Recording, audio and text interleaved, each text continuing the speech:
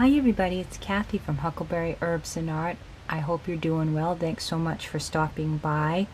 I have two cards that I'm going to do a watercolor speed paint. If you like watching those things, hang in there, as well as I'm going to talk about some sales with some of the items that you'll see at HuckleberryHerbs.com. Come on over and stop in my little store.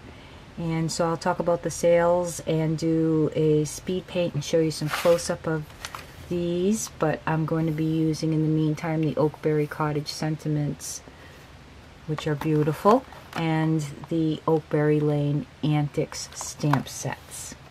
Here we go.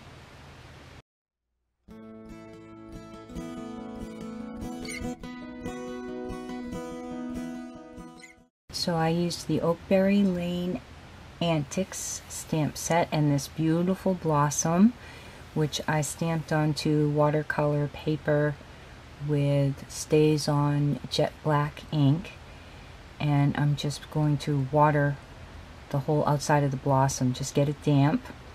And I use the StazOn because the memento will interfere with your paints if you get it wet. So the StazOn seems to stay pretty still for you. I am probably going to try some of Gina K's black ink that's specialized for wetting and watercoloring and painting, and hopefully not melting into your colors when you're working with your mediums.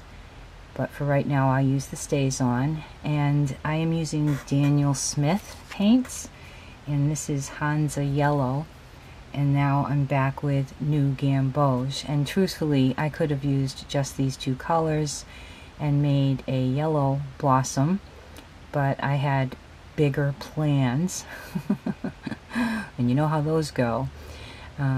I'm wetting the berries at this point while I let the outside of the blossom dry, and I need to say at this point I am no watercolor specialist. I love to dabble in things, and just like you, when I first used the watercolors, I'm struggling with them, but I've decided to take that challenge up and just keep fighting the good fight and try to get better at watercoloring. Here you can see I'm just taking off some of the paint because it was already becoming too waterlogged for my comfort zone. And this is quinacridone rose, which is beautiful on the berries, but as you can see, kind of a big dir here. Should I study my color theory more? Of course it's not going to stay pink at all if I put it on top of yellow, especially yellow that's slightly still damp, which is fine because I was going for fall type colors and wanted to have a little bit of the pink tones in there, and that's great. Except I definitely in the end ended up overworking this card, which I hope for all of you who don't watercolor all the time, you can see me doing this and not doing it perfectly and still enjoying it and still coming up with a card, because the perfection that we seek from ourselves often, most of the time, maybe always, not reached, should not deter you from digging in and trying things. And I'm okay at watercoloring, but there's so many things to learn. I don't get to spend all day every day on the one topic, and at this point in my life I can't become a master at watercoloring, so I just do the best I can, enjoy the experience. I think if I was able to do it consistently, you know, a few times a week, that I would see great improvement, but I'm trying to do too many things, obviously, and I don't ever get, what is that? Jack of all, master of none, which is fine for me because I like to experience a lot of things, and then if I come across something I'd like to dedicate more time to, then I do. And I hope to dedicate more time to watercoloring at some point. I find it very relaxing. The Daniel Smith paints are really, they make a difference. These are my first professional paints. I've always used student grade watercolors, and I can definitely see how it makes a big difference. The reason that I got quinacridone rose is because I love to work in pinks, and it's one of the more volatile colors as far as if you're going to make a painting that you want to hang on the wall and the sun's going to be on it, it's not extremely light fast. Most pinks and most mediums are not going to hold up well. So this is supposedly one of the best ones. Not that you need that for a card. For a card, it's going to be out for a while. Somebody may put it in a keepsake place, but it's not usually hung on a wall for 10 or 15 years. The yellow that I'm using is, once again, Hansa yellow, and I'm mixing a little bit of the Hansa yellow with undersea green.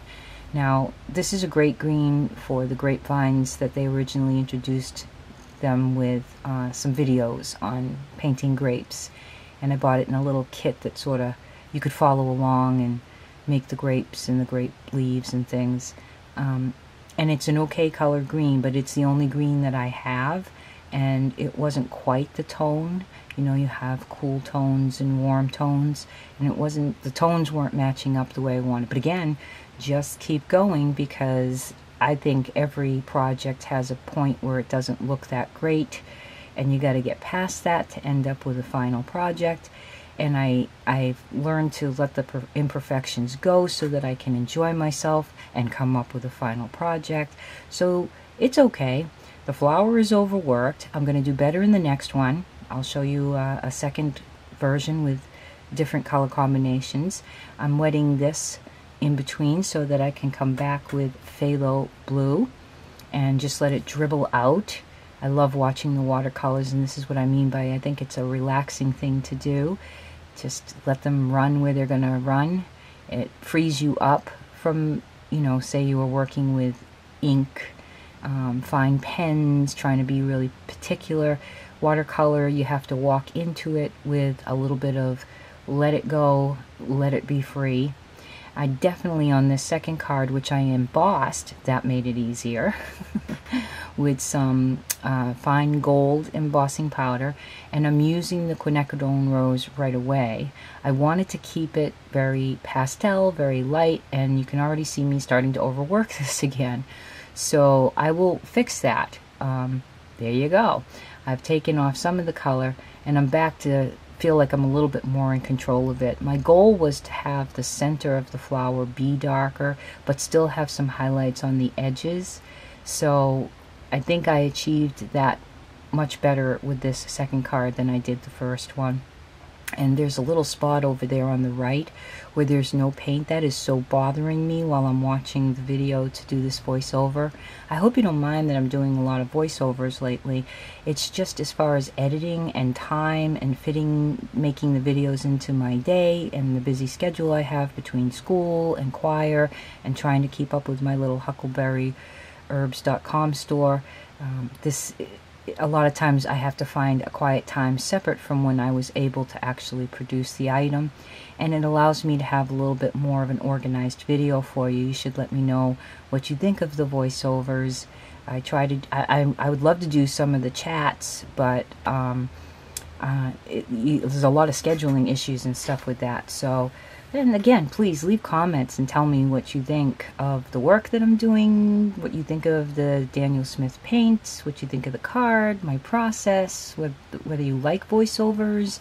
Do you enjoy watching things like this? I go to sleep to them. I watch them before I go to bed, and it's so relaxing to see somebody else do what I wish I was doing myself.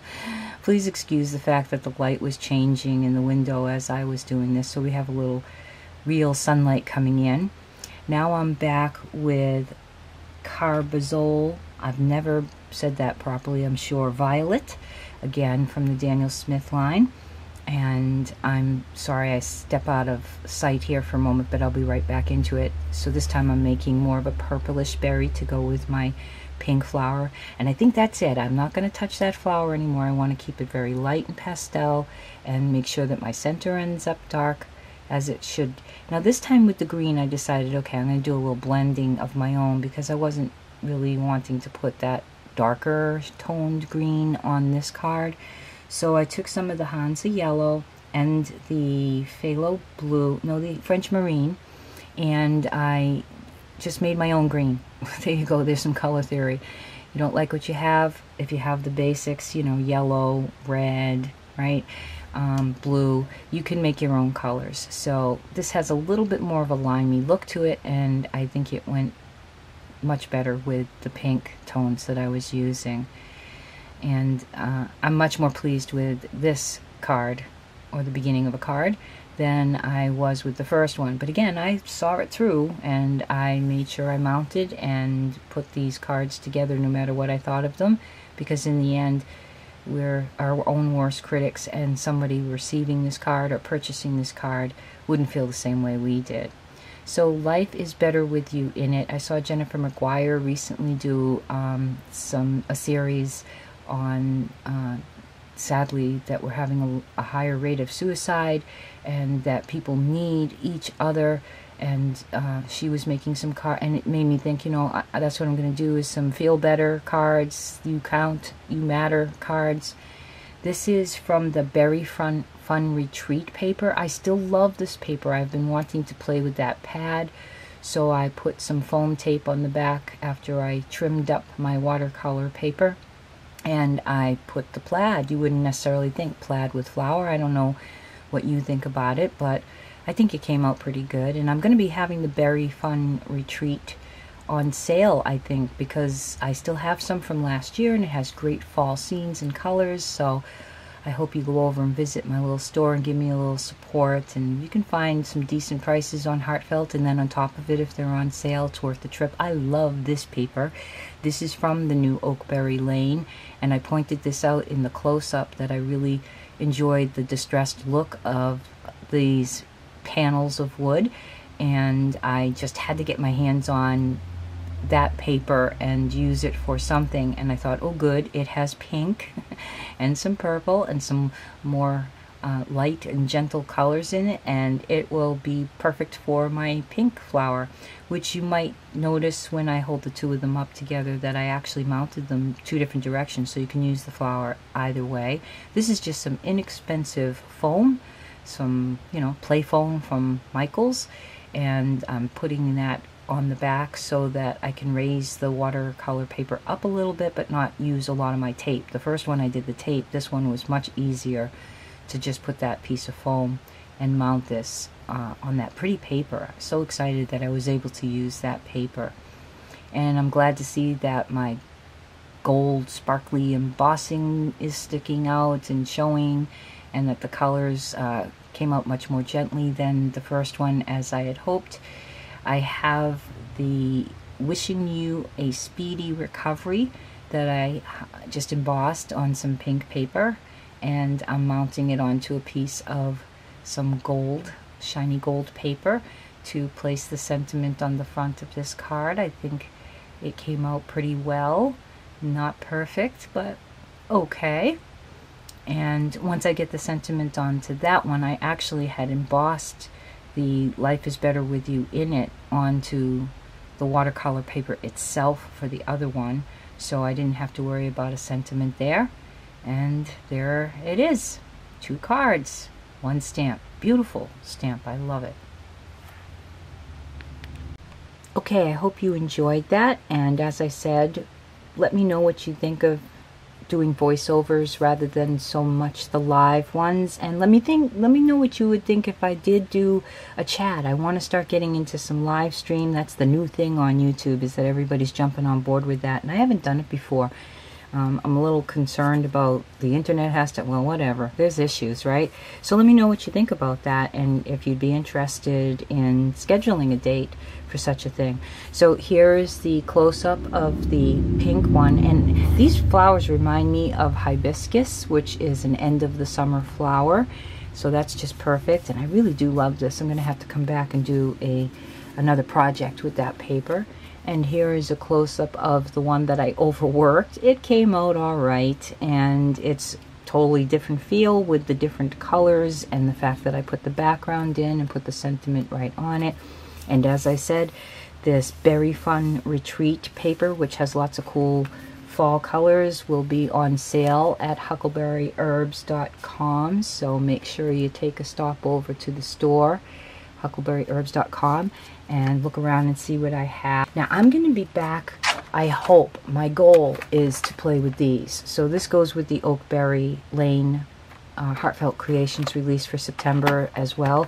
These flowers are beautiful, and they're reminiscent of the flowers that I did my project with. But the 3D Blossom, oh my goodness, I so want to use those to shape. If you haven't seen the videos, I am going to, at some point, sorry about the glare, come back with Gina K. I want to show you how to use the wreath builder with my Tim Holtz stamp platform, and this is so cool. And I also have the wreath builder and this beautiful thanks stamp set, and I'm going to play with those, I hope, in a video and show you how to build the wreaths. I also am hoping to do some poinsettia making. So those are some things I have in the future. Hop on over and see the sale. Thank you so much for hanging out, for subbing, for leaving a comment, and till next time, everybody, this is Kathy from Huckleberry Herbs and Art. God bless.